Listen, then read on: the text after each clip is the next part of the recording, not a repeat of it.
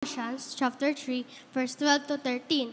Put on therefore, as the elect of God, holy and beloved, bowels of mercies, kindness, humbleness of mind, meekness, long-suffering, forbearing one another and forgiving one another.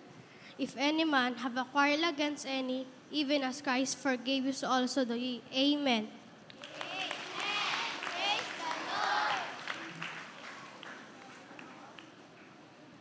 Praise the Lord po. James chapter 4, verse 10. Humble yourself in the sight of the Lord, and He shall lift you up. Amen.